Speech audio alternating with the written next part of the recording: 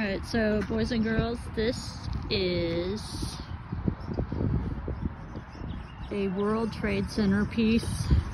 It's actually a piece that came off of the World Trade Center and was brought here to Beavercreek, Ohio, which is part of Dayton, and it's at a park here.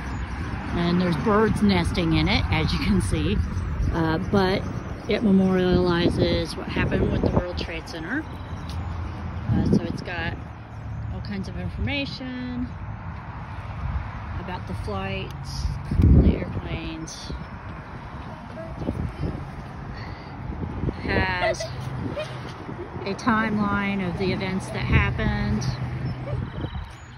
and how it got here, because there's different places in the United States that have pieces of the World Trade Center. So, and then at the bottom there's a sculpture representing the World Trade Center Twin Towers. So it's kind of a neat thing.